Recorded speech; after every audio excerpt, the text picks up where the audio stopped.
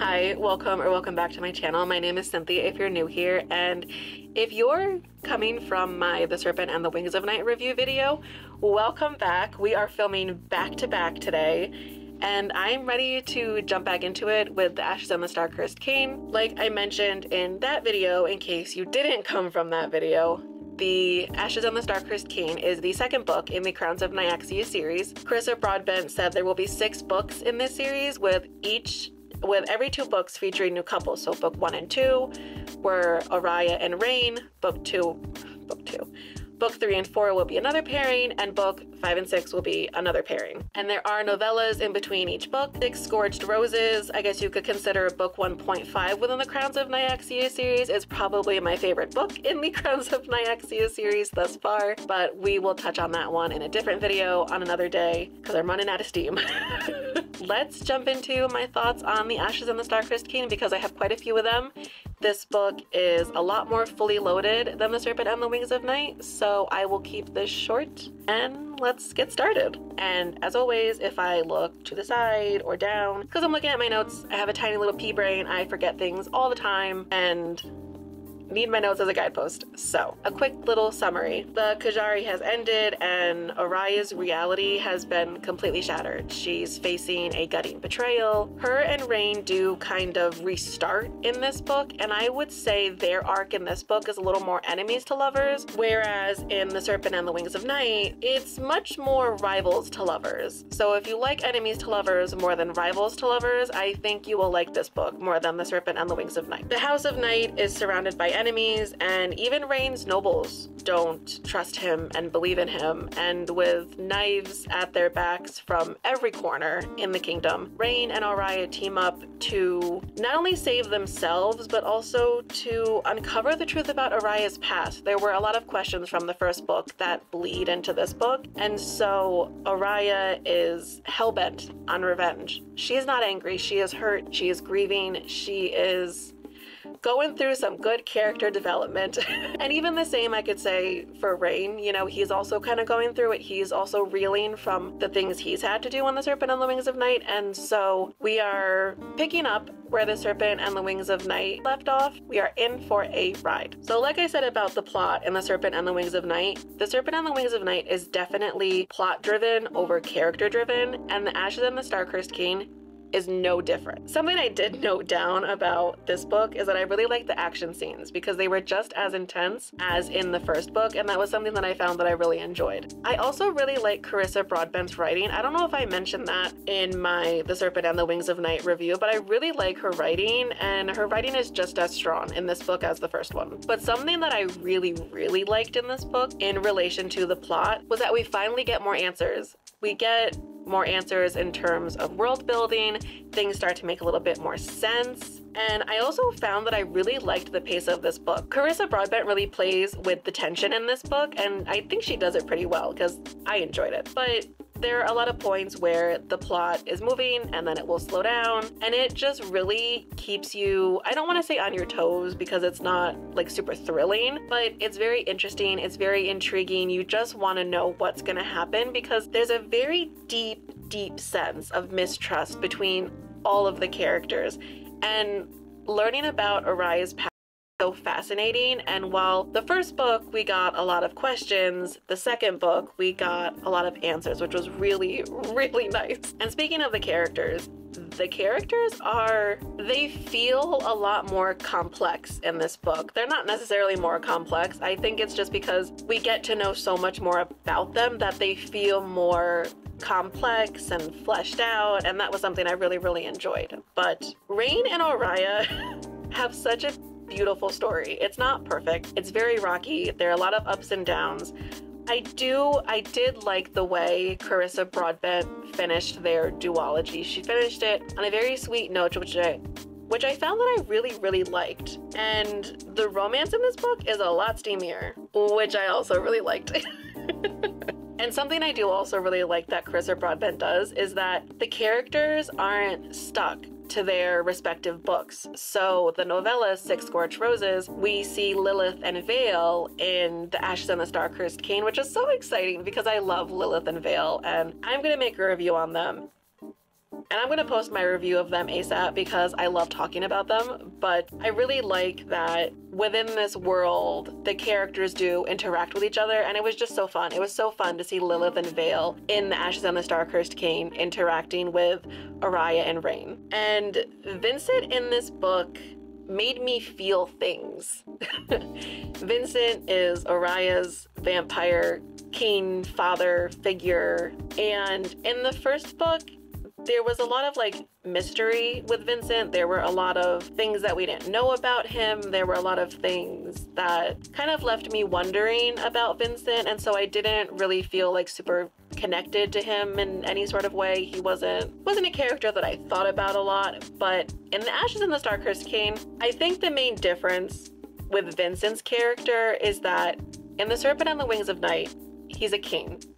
He's a king first and a father second. And in The Ashes and the Star-Cursed Cane, he is a father first and a king second, and it made me feel things. Like, I wept. Vincent's story comes to such a beautiful conclusion, especially his relationship with Araya. Their father-daughter dynamic takes on a much more, I don't want to say sweet note, because then it just sounds like Carissa Broadbent just ended everything so perfectly, which is not necessarily the case because the ending was good. But when it comes to Vincent and Araya, their relationship in the first book was definitely strained, and there were things that we definitely didn't know. And then once we uncover them in The Ashes and the Star-Cursed Cane, it just paints Vincent in a whole new light, in just a whole new light. And I definitely think of his character a lot differently now than I did in the first book. And something else that I also really liked about this book was the character growth. And it's not just Araya. Like, even Vincent has character growth where he goes from king to father. Like, Rain gets a lot of character growth, Araya gets a lot of character growth, Vincent gets a lot of character growth. The side characters seem to have a little bit of character growth, and I loved it. I loved it so much. I couldn't get enough of it. But overall, I definitely liked The Ashes and the Star-Cursed Cane over The Serpent and the Wings of Night, because I think The Serpent and the Wings of Night did a better job at setting everything up, but by the time I finished it, I had a lot more questions than I did answers. And so going into The Ashes and the Star-Cursed Cane, I was determined to get answers. And I did, so it definitely did not disappoint. And like I mentioned, I loved the addition of Vale and Lilith to parts of The Ashes and the Star-Cursed Cane, because I absolutely loved their novella, Six Scorched Roses, which if you haven't read, you should read.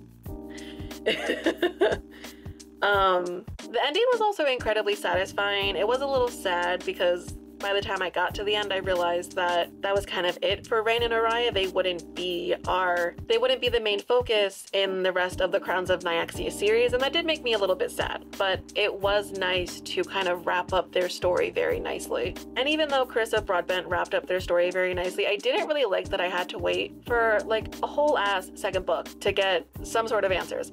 I wasn't really a fan of that, but I mean, I got answers regardless, so I think that's just me nitpicking. Something I also really didn't like was the fact that the ending of The Serpent on the Wings of Night sets up the beginning of The Ashes and the Star-Cursed Cane, but I just didn't really like how everything had to happen, and I didn't like, without spoiling it, how some characters had to kind of step into the villain role in order to set things in motion. But mostly I really just disliked how the actions of these other characters broke Araya, because I had really come to like Araya's character, and I guess you could say I cared for Araya's character, but I really didn't like how once we got into The Ashes and the Star-Cursed Cane, how broken Araya was. But I will say, even though Araya is incredibly broken by the time we get to The Ashes and the Star-Cursed Cane, Homegirl goes through a whole transformation. So even though I didn't really like it,